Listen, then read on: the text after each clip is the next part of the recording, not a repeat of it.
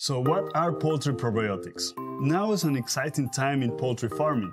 There is a great deal of interest in how to improve gut health and performance while at the same time reducing the use of antibiotics. Probiotics offer one way to support your flock's health.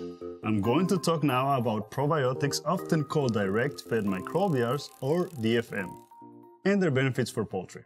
According to the World Health Organization, probiotics are live microorganisms which, when administered in adequate amounts, confer a benefit to the host. Scientists have associated beneficial bacteria strains from the general lactobacillus and bifidobacterium with improvements in health and resilience. Probiotics are of particular interest in day-old chicks to speed up maturation of their immune system, as this is not fully functional right after hatch.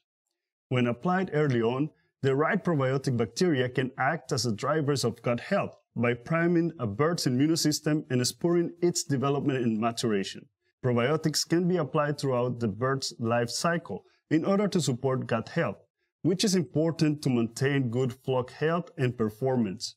Did you know that approximately 70% of the bird's immune system is located between the digestive system? An adult bird's gut contains at least 1 trillion microbes. That's a lot of microbes. A diverse and well-balanced community of microorganisms is a key component of overall health status. A lack of balance in gut microbiota is known as dysbiosis. It is also associated with diarrhea, wet litter, foot pad lesions, dirty eggs, and higher rates of pathogens prevalence. Probiotics can support a diverse and well-balanced microbiota.